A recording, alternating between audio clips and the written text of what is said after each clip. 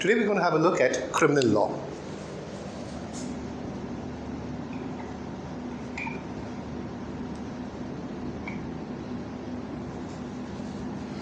Very loosely speaking, lawyers and the law for that matter can be categorized into two classes: civil law and criminal law. Now, what are the distinguishing features between civil law and criminal law is what I'm going to have a look at first. So if you look at one level, civil, and at the other hand, criminal. Some of the few fundamental differences between civil wrongs and criminal wrongs are these as follows. Firstly, civil wrongs are typically less serious, less grave as compared to criminal wrongs. Criminal wrongs are something which would shock the public conscience. So let's note down the distinguishing features. Less serious, less grave, less heinous. Criminal wrongs, on the other hand, they shock the public conscience.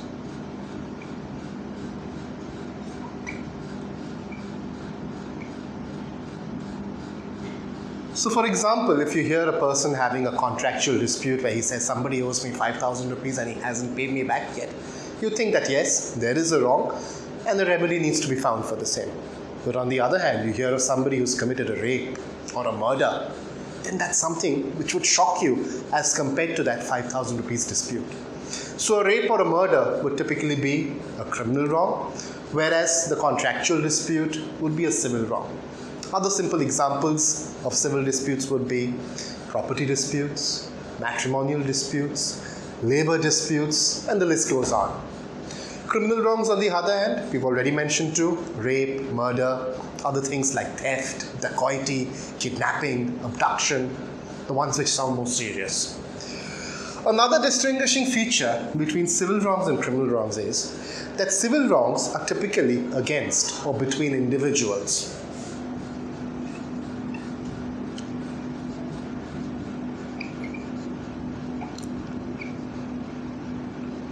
Whereas criminal wrongs are typically wrongs against society.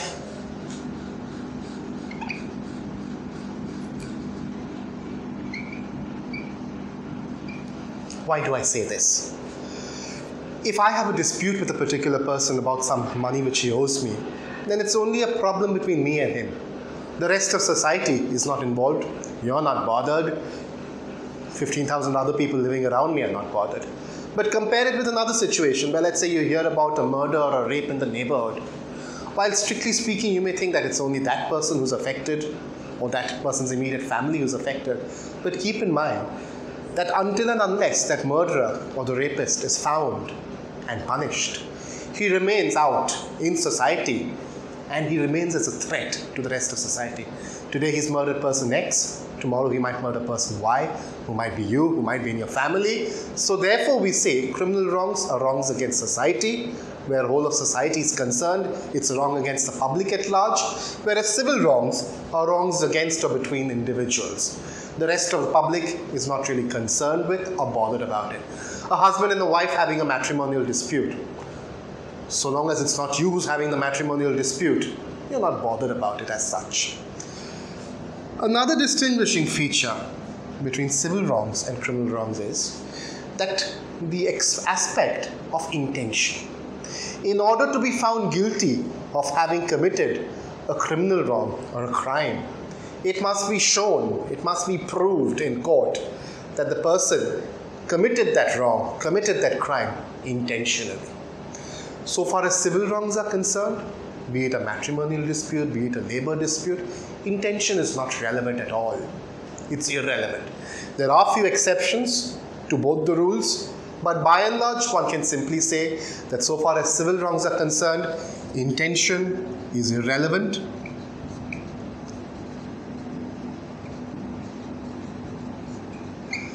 And so far as crimes or criminal wrongs are concerned, intention is typically very, very relevant. We'll have a look at this in more detail later.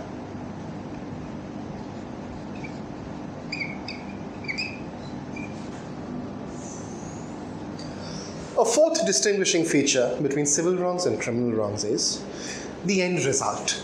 What happens at the end of a civil dispute? What happens when a person goes to court and whether the person is found guilty, right, wrong, etc. The end result typically in a civil case is, if the person is successful in court, is the other party is asked to pay him some compensation, more often than not, monetary compensation. So that's the end result. You file a case against somebody with the whole objective of getting some sort of compensation, mostly monetary. Sometimes it could be non-monetary as well. But so far as crimes are concerned, you're not really looking for compensation. You're not looking for money. Somebody is being murdered, his family members don't want money. Somebody is being raped, the last thing a person would want is compensation in money form. You would want the person to be punished. So the end result in a criminal case is always typically punishment.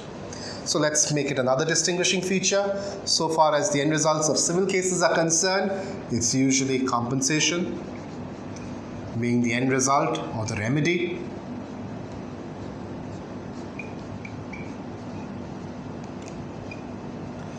And so far as crimes are concerned, the end result or the remedy, the ultimate remedy, is punishment. The person must be sent to jail or some other type of punishment.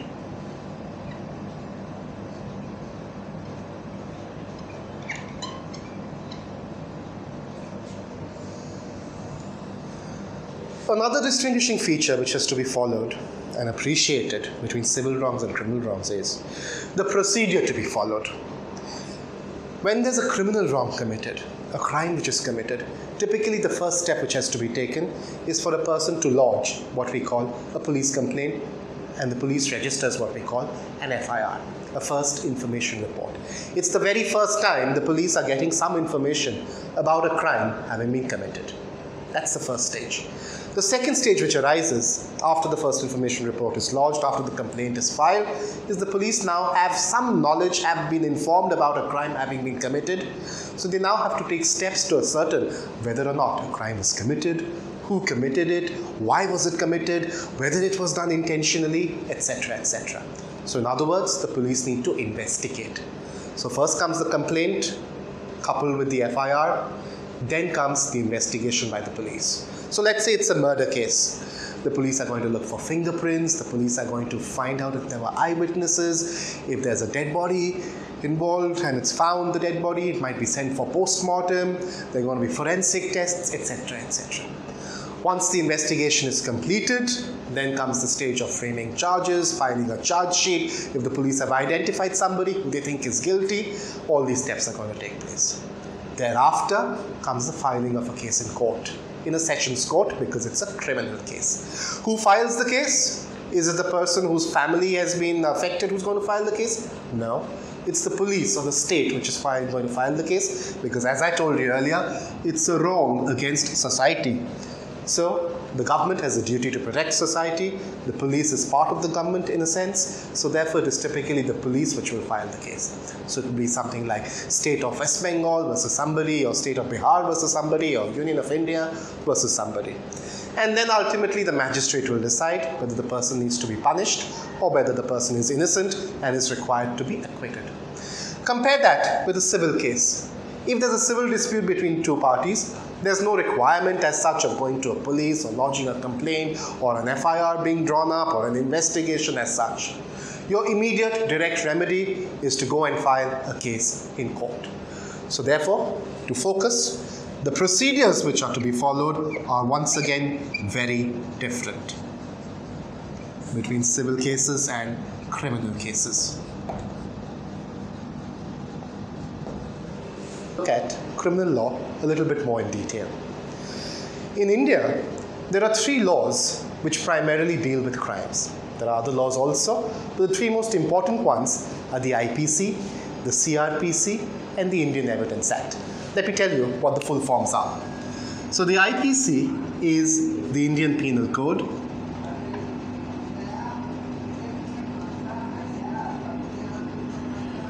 All laws in India and in other countries also usually have a year mentioned at the end of it. That indicates the year in which that particular law came into force or was passed by Parliament, etc., etc. So far as the IPC is concerned, you'll be interested to know that it was framed way back in 1860, almost 160 years ago, in 2020 today. So framed by the British, because we were under British rule at that point of time. But still, very much in force, very much in existence, and possibly the fulcrum of criminal law in India. Such a brilliant law was passed by the British for us Indians. So that's the Indian Penal Code. Then we have the CRPC, the full form being the Code of Civil Criminal Procedure.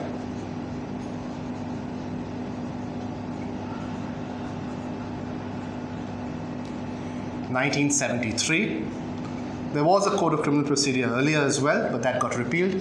The one which is currently in force is the CRPC of 1973. And lastly, the Indian Evidence Act of 1872. So again, a very ancient law, but very, very much in existence and very, very important as well. So these are the three main laws dealing with crimes in India. So far as the IPC is concerned, it deals with what we call the substantive law,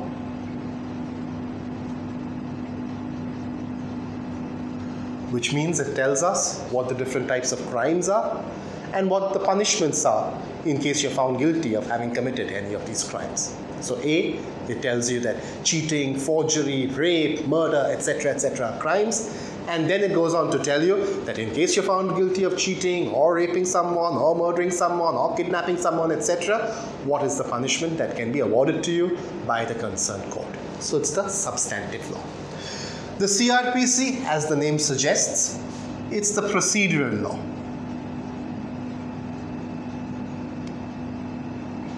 It tells us what is the procedure to be followed once a crime has been committed.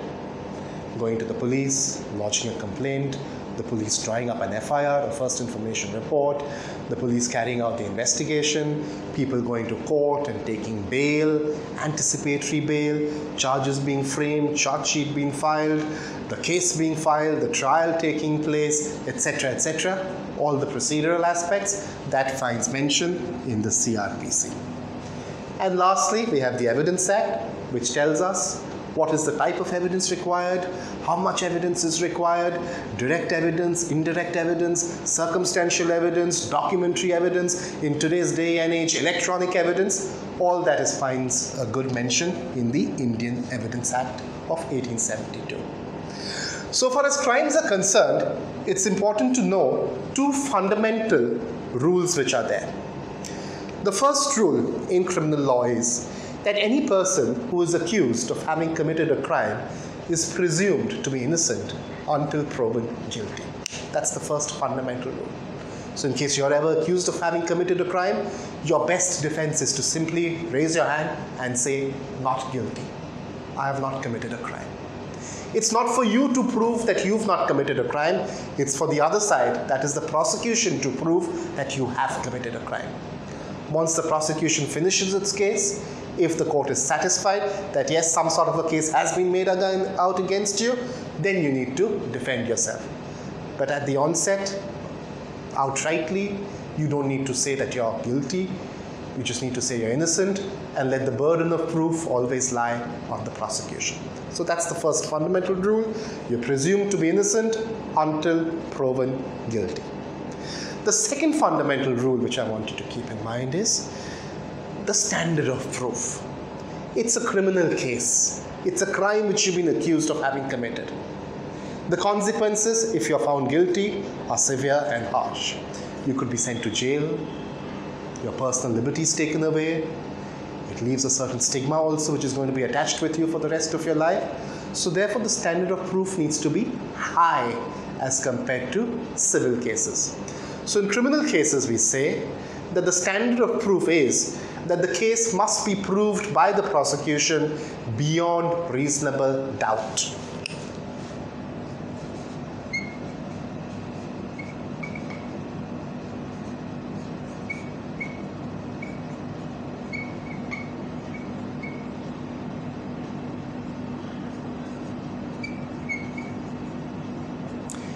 In other words, the judge, the magistrate, before he finds you guilty, he must be absolutely sure that you are guilty. If he has even the slightest iota of doubt in his mind as to whether you're guilty or not, whether you're innocent or not, he has to hold that you're innocent and you must be acquitted. If on a scale of 10, 9 things are going against you, but 1 thing is in your favor, on the basis of that 1 thing alone, you must be found to be innocent by the court. You must be acquitted. Civil cases, on the other hand, the standard of proof is not as high. In civil cases, we say the standard of proof is a balance of probabilities. The judge will have to weigh the 2 parties' cases and decide whose case is more likely to be true, whose case is more likely to be honest. It doesn't have to be a complete outweighing.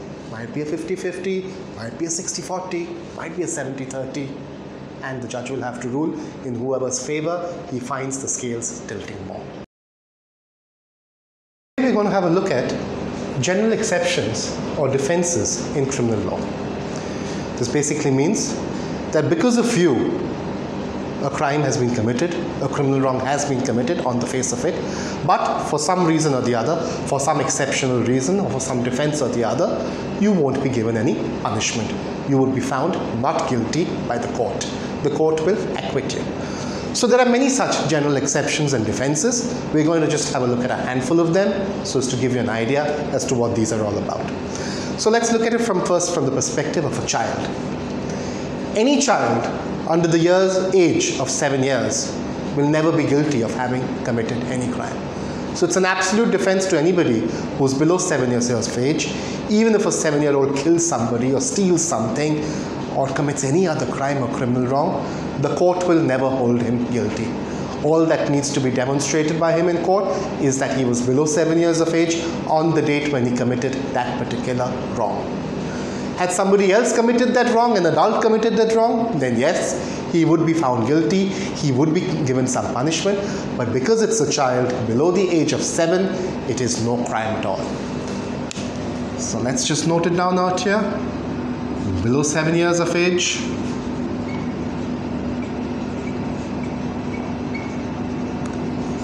never guilty.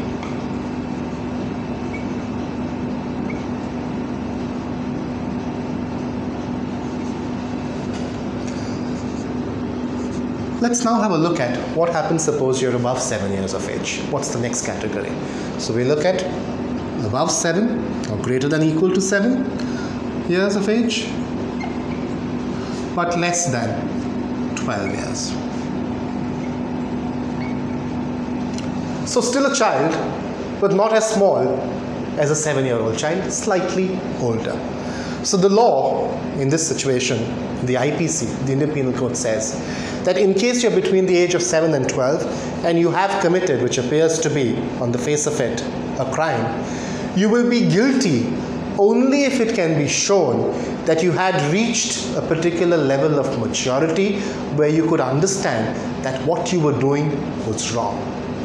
If you're a child between the age of 7 and 12 of an immature understanding and you can't understand or appreciate the nature of what you're doing and that what you're doing is wrong, then once again, it's a valid defense. You will not be guilty. Just to give you an example, let's say there's a 9-year-old child and he takes a gold necklace from some friend's house and comes back home and keeps it with his toys. Clearly he is of immature understanding. He's kept it with his toys. He doesn't realize the value of it being a gold necklace. He thinks it's just another toy. But on the other hand, compare it with another 9-year-old child who goes to somebody's house, takes a gold necklace, and then comes back and hides it under his bed. He clearly knows that what he's done is wrong, which is why he's hiding it. In other words, it means he's reached a level of maturity, he's attained a maturity to understand that what he did was wrong. So in this situation, the second situation, he won't have a valid defense, but in the first situation, the child, completely innocent, a valid defense. Let's take a look at another defense. Let's look at self-defense.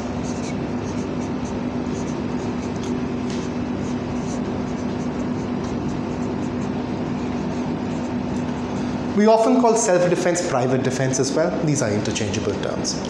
Self-defense is nothing but where if you're under threat, if you're under attack, that somebody is going to commit some particular wrong on you, then obviously you don't have to wait and have that crime committed on you.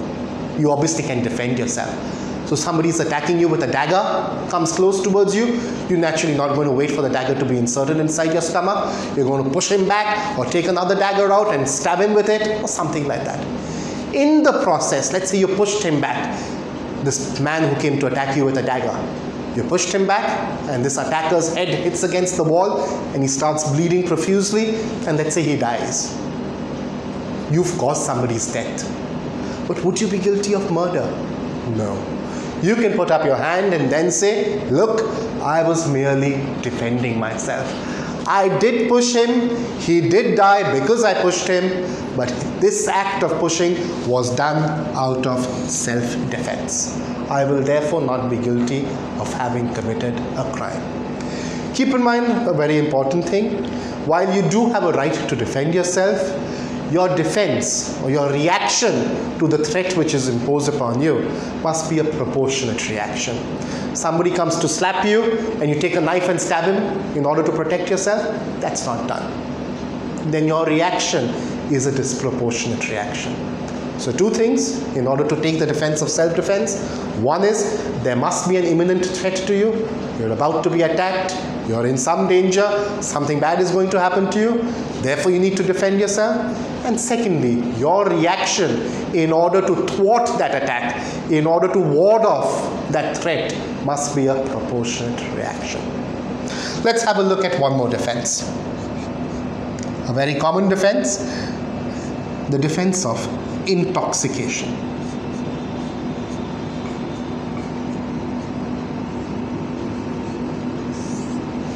Intoxication, as we all know, not being control of your senses by virtue of administration of some third-party stuff like some drugs, some alcohol, etc., where you don't know what you're doing, you lose control over your mental faculties, you lose control over your mental senses, and in the process, if you commit a crime, then you can take the defense of intoxication. But keep in mind, it has to be proved by you in court that this intoxication which you're claiming was done either against your will or without your knowledge. If you voluntarily get intoxicated, then you cannot raise your hand and say, hey, look, I was intoxicated and therefore I can't be punished for a crime that I've committed. Only if the intoxication took place without your knowledge. You've gone to a party, you're having some apple juice, but somebody spiced it up with some alcohol. Therefore you get intoxicated. Thereafter you committed a crime. You won't be guilty of a crime then. Then you can take the defense of intoxication. Or you've gone to a party and somebody forcibly forces some alcohol down your throat, then it's intoxication against your will. Then you can take the defense. But if you go to a party, drink voluntarily, drink 5-6 glasses of alcohol, and then you commit a crime, then you try to take the defense of intoxication, I'm sorry. The court is not going to allow such defense. You'll be punished in accordance with law, whatever punishment the IPC prescribes.